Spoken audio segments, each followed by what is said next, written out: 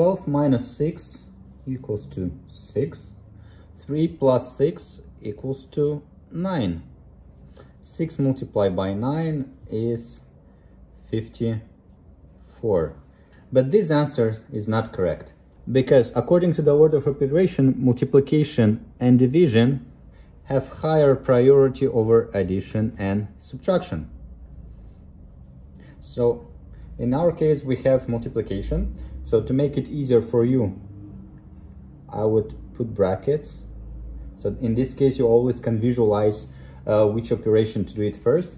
So we can see we have multiplication and then we do subtraction and addition.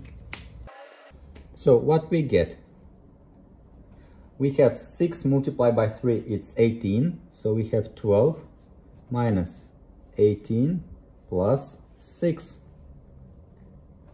So we have 12 minus 18 is minus 6 plus 6.